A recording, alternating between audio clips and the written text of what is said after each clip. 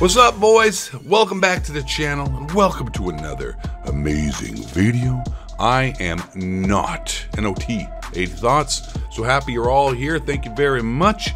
And in today's video, we are going to look at 10 new things that are coming to Grand Theft Auto's Definitive Edition Trilogy. I messed that up. It's like a weird name. I don't know. Grand Theft Auto Trilogy, the Definitive Edition. That's a mouthful. That's what she said. And usually I'm not one to get excited or look forward to a remastered or a remake of a previous title, but this time I actually am looking forward to the Grand Theft Auto Trilogy Definitive Edition remaster, because they have actually done an awesome job. They've made a lot of changes that needed to be changed to bring this game to a 2021 level. And let's be honest, we're talking about Rockstar here. Rockstar doesn't really miss. They don't miss. They're always hitting home runs, and almost every single game they produce is top notch, whether it be the gameplay itself or the story mode, the sparkle, the shine, the luster, the polish. Their games kick ass. Unfortunately, I mean, we're still sitting here waiting for Grand Theft Auto 6,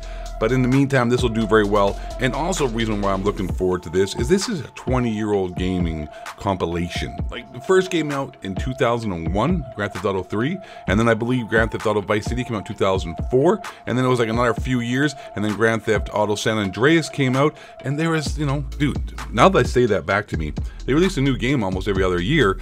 When the hell was Grand Theft Auto 5 released? 1964 maybe, perhaps? I don't know. Boom! Make sure to subscribe and smash that like button for dad jokes. So they used to release a lot of games is what I'm saying. But let's get into this video.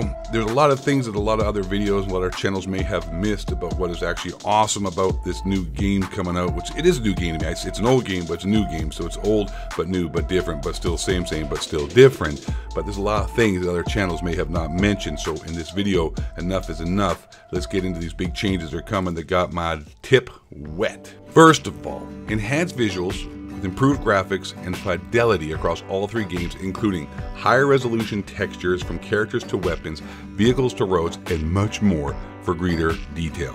A complete rebuilt lighting system with enhanced shadows, reflections, and more, which is fantastic. I love the ambiance of these games. I love the open world concept. They're my favorite types of games. And you know, the graphics and the lighting and the weather and just the overall visual appeal of the game helps you to be absorbed into the world and feel like you're actually there. Improved water and weather effects, enhanced detail in trees and foliage, and you can see the improved water and weather effects in the foliage from the trailer itself. I mean, it just looks drastically different. It's not even close. Increased draw distances to provide a new level of depth and definition, which is fantastic. You know, you don't want the pop-ins when you're driving around, you know, all of a sudden, boom, the Empire State Building pops up right in front of your face. You don't want that. No, you don't. Boom.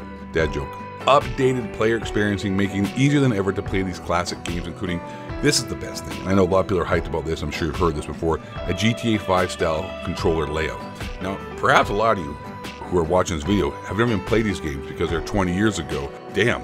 You got to be like in your 30s or 40s to actually have played these games when they first launched, because I don't think you'd have a mom buying these kind of games when you're 10 years old, because you didn't know when these games launched. It was a huge controversy. They were too violent, and oh my god, gaming's gonna cause people to go around and carjack people like you were CJ or Carl, and going around and riding your bicycle over pimps and prostitutes and hookers, and then take you to the back alley and doing your business with them. Necrophilia, you know what I'm saying? Boom, smash the like button, subscribe, dad joke. Improved gunplay and targeting controls with upgraded drive-by controls in GTA San Andreas.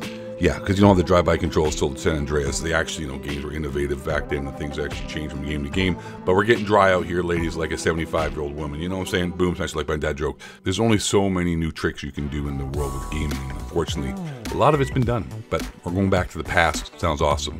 Updated mini-maps with enhanced navigation, allowing players to set waypoints to destinations. Fantastic. The ability to immediately restart a failed mission.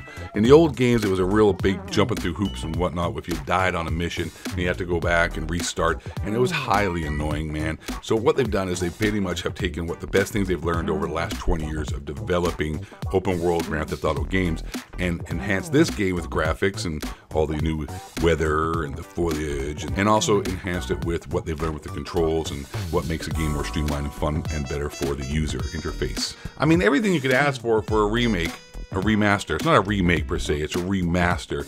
It is sort of a remake, but you know, it's gonna be the same missions, but it's gonna feel like a completely different game, I assume, for most people. And also for those who never played this game, it looks amazing because they've actually stayed true to the artistic design, the artistic integrity of the original game.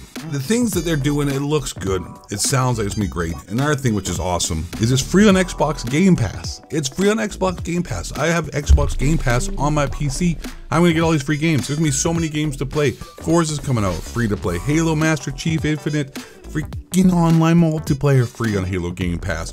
Day one launches. Now I got this to play. I mean, holy Toledo, ladies and gentlemen. It is a full package in my hands here. Boom, that's what she said. Smash like, subscribe to that joke. I'm excited about it. I'm positive about it. It's gonna be fun.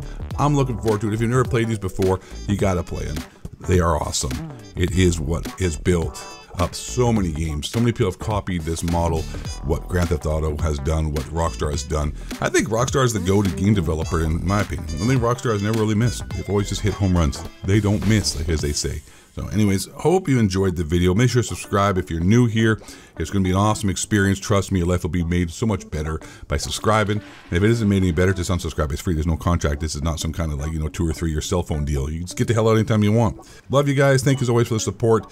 And I'll see you guys on the next video. You take care now. Bye-bye.